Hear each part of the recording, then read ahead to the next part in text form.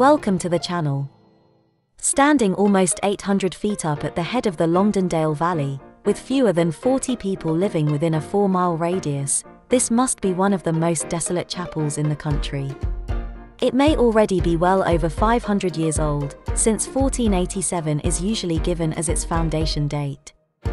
Sir Edmund Shah, Lord Mayor of London, left money in that year to pay for a priest, quote, "in a chapel that I have made in Longdendale, who would sing his mass and say divine service for evermore."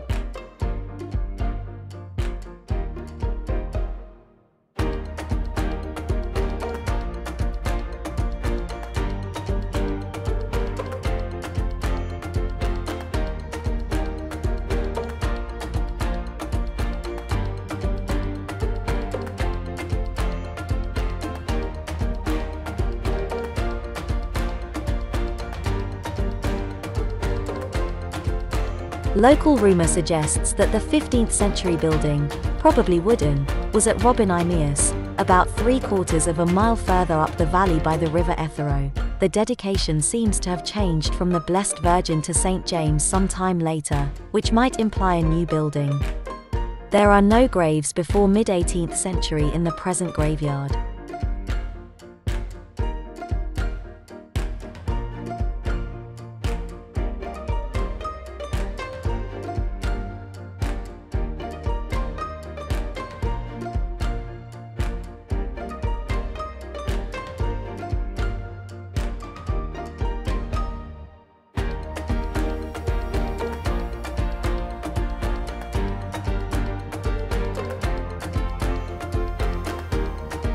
Some of the railway navvies who died during the construction of the Woodhead Tunnel are buried in St. James Churchyard, but the field behind the church has been left bare.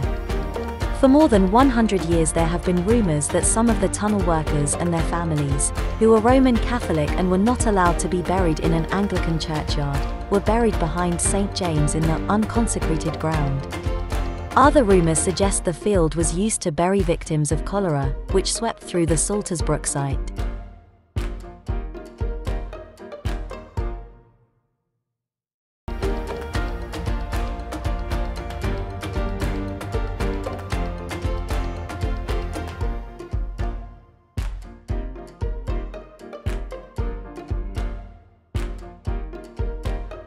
Thanks for watching.